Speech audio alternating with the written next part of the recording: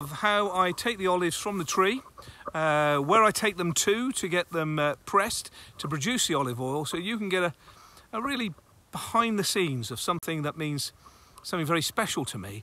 And of course I'll take you from the point that we harvest the olives off through to olive oil on a personal journey from my olive trees to olive oil. Now, the first thing in the process of harvesting the olives is making sure that we can collect them when they fall onto the ground. And just here, we have netted all the way around the outside of the olive tree just behind me.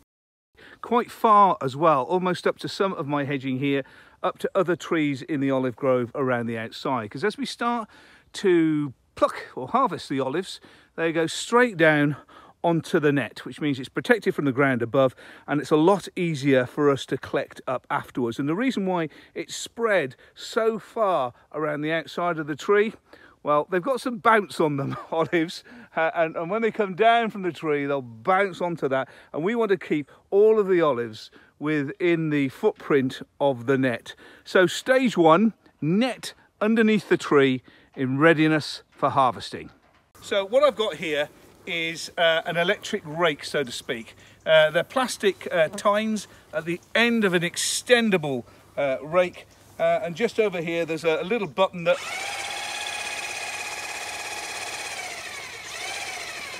as you can see oscillates the rake itself. So as I start to engage the rake with the olive branches, it doesn't damage the branch of the olive trees because they're really quite flexible and durable. But what it does do is the vibration will rake out the olives and collect them onto the net underneath.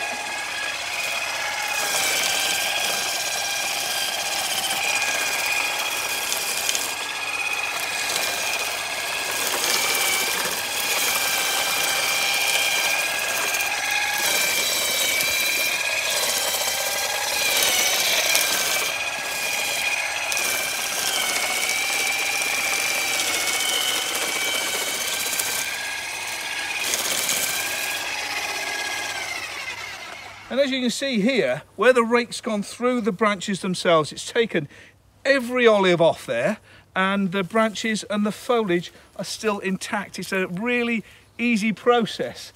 As I say, in the olden days, it was a wooden ladder and just raking out, but you had strong upper body strength. But it's just like combing your hair and combing the knots out of it as well. And on the ground, all the olives fall down onto the net, which makes it really easy for us to collect them up.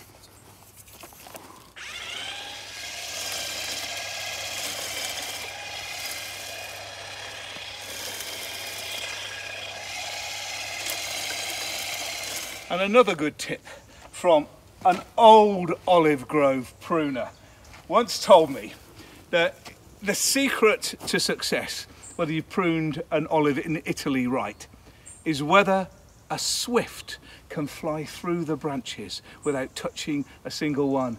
Now, these have obviously grown in a little bit now, but it's at that point of pruning where it's so clear and the framework is there that a swift can fly through. That's the secret of success. We next try to group the net together, collecting all the olives in one location. This is why the net is so big, because as you can see, some of the olives are right to the side, but we group them together so it's easier to collect up and put into the containers. So there we are. Look at the olives here. Aren't they marvellous? A combination of colours, some that have already turned black, some of them are green. And we take them all and put them in to these plastic containers. All the olives, as many as we can fit in. And then when this is full, we move on to the next container. But of course, there's plenty more to rake out first. Now, some farmers actually have a device that shakes the whole tree, and it's followed by tractors collecting up the olives. But on a small estate like this one here, doing tree by tree is enough. Now, I've got about 100 trees around here in the olive grove. It sounds a lot, but in main production terms, it's quite small. But certainly enough to produce the oil that I need. Right.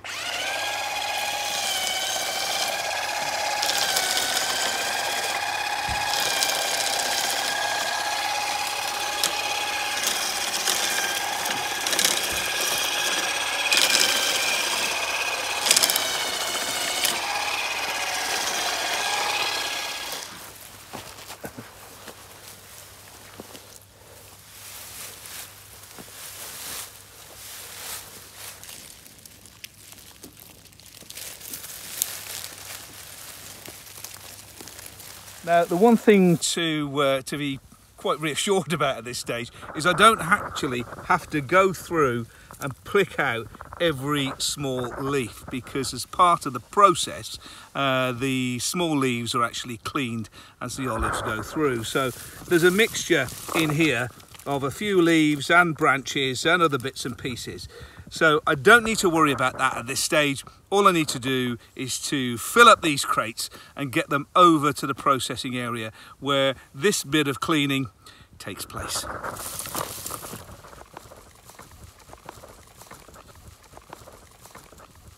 Onto the next tree. There's quite a few of them to do. Of course, extracting olive oil from the olives is big business, as there's so many olive trees in Italy, and just down the road here is one of these massive processors that takes not only local olives but also olives from all over Italy. But because mine are grown in my own olive grove, I want to take them to a local processor that doesn't use so much of the advanced machinery as here, but still uses some of the old ways of pressing. So I'm going to take my olives not here, but to a local place to make the flavour so much better. Now, here is one of the many trays of olives that I've got to be turned into oil. And I'm here at Fratelli Ginobili, which is a marvellous family that presses the olives here, and they produce so much olive oil from their presses at the back, but they also infuse them with different flavours as well. So I brought my olives here so they can go into the pressing process to turn them into olive oil. The first thing to do is to transfer all the smaller crates into one large crate so it's easier to handle and feed into the machinery. Once loaded into the large boxes, a forklift takes it and puts it onto the weighing scales. The weighing scales then record the amount of olives so that the farmer can be charged by weight for the process of pressing. First thing to do is to tip it into the hopper. This collects everything, leaves and olives, all into one location.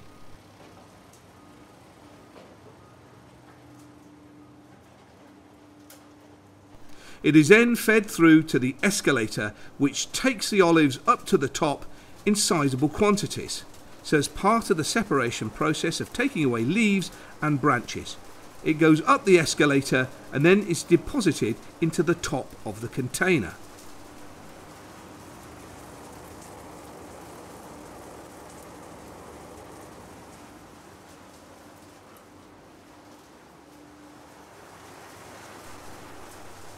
Now this container is very clever because it starts to separate the branches that are mixed in with the olives, and this is taken away.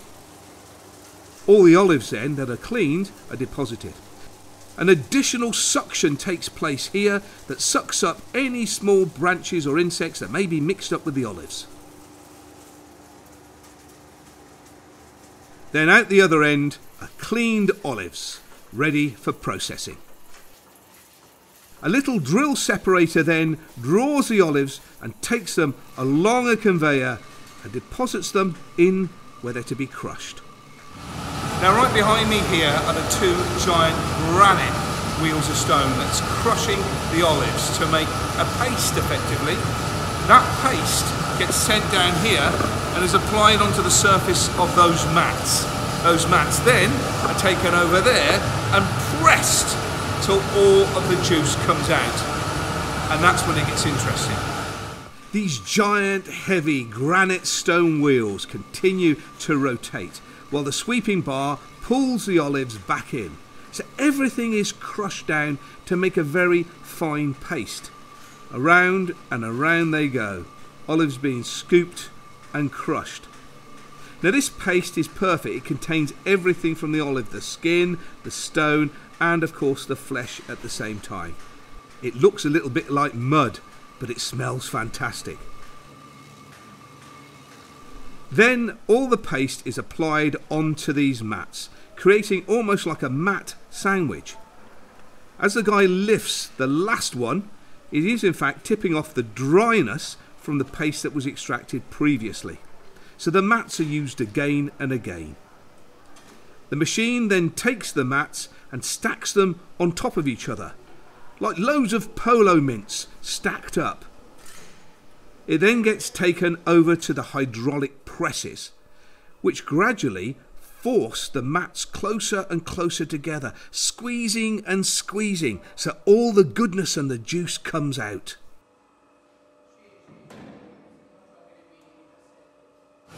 As you can see here behind me, these presses are squashing the mats, and in between is the paste of the olives.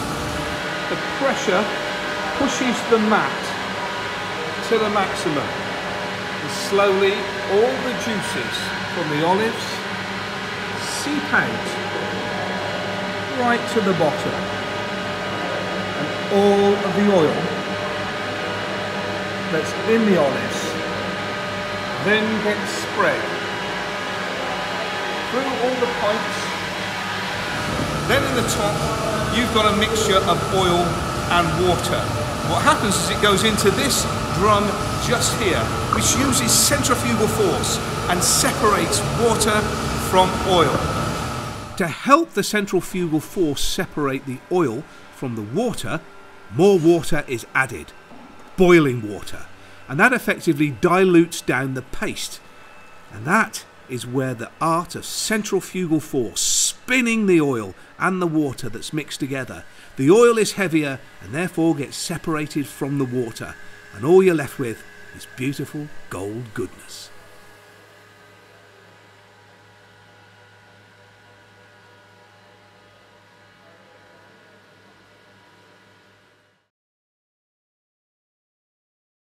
Right at the end of the process, of course, there are the dry husks of the olives. Now all the oil has been taken from it, but they are recycled too. It gets dispensed out here into massive stocks, and then it is used to create fertilizer. Nothing gets wasted. Now here I am back in my own olive grove, and I've got my own freshly pressed olive oil from these very trees. And it is very different from the type of olive oil that you would buy in a supermarket. Three main things stand out, and they're all to do with the senses. First of all, sight. That's traditional olive oil that you buy from supermarkets. Slightly oily in the viscosity, whereas the olive oil here glugs a little bit more, so it's a little thicker.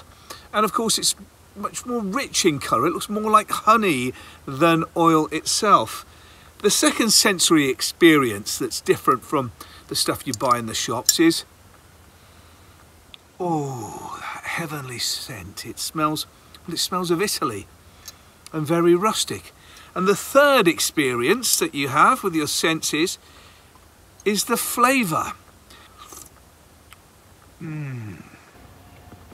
So very velvety, really full of flavour, and it bites the back of the throat as well. Just think of it. It's so good for you as well. It doesn't contain any cholesterol, sodium or carbohydrates, and also it's very rich in vitamins too, things like vitamin A, E, K and B, and it's also full of antioxidants as well. So olive oil doesn't only look better, it doesn't only smell better or taste better, it's incredibly good for you too. Thanks, trees. Thanks for watching. If you like the video, please give it a thumbs up and share. And for more great videos like this, please subscribe.